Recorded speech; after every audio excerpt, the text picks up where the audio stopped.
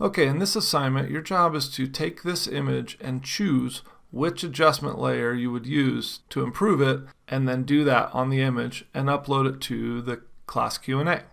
And I'll show you what we want it to look like ultimately. I'm just going to tile some different tabs here. There we go.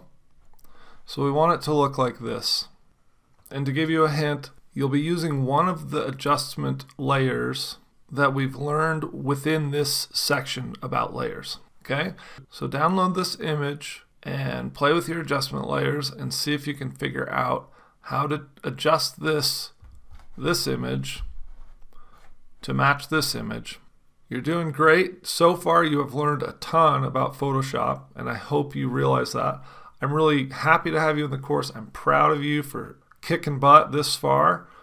If you have any troubles, I'll see you in the next lecture with your solution.